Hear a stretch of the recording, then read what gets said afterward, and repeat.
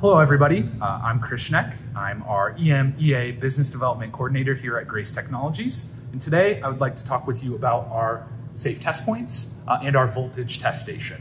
It is currently housed in our UL Type 4X rated housing that can withstand corrosive environments. We also carry UL Type 4 and 12 rated housings. What this device does is, in essence, it allows you to use a voltmeter or a multimeter to physically test each phase conductor, phase to phase and phase to ground, to verify the absence of voltage. This complies with NFPA 70E, Article 120.5, the process for establishing an electrically safe working condition. The specific step that I'm referring to is step number 7, which again states that you must test each phase conductor, phase to phase and phase to ground, for the absence of voltage. With our permanent electrical safety devices, you can actually order them as standalone units, as you see here. The SafeTest Point does come with a featured dust cap and also a built-in high impedance of 102 kiloohms that limits the current to milliamps.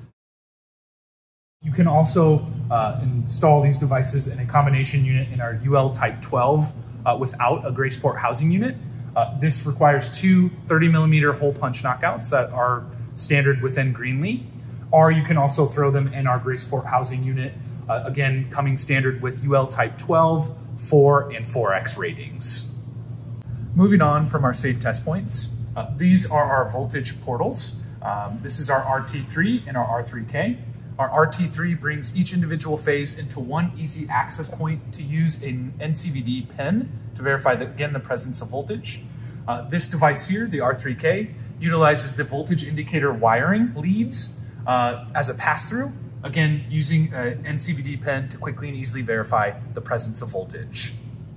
We have one more additional voltage portal. It's our R1A. It is being discontinued at the end of 2020. However, the unique thing about the R1A is that it separates each individual phase so that you can use an NCVD pen to test L1, 2, and 3 individual from one another. Please reach out to our customer service team here at Grace. We'd be happy to configure something for you today.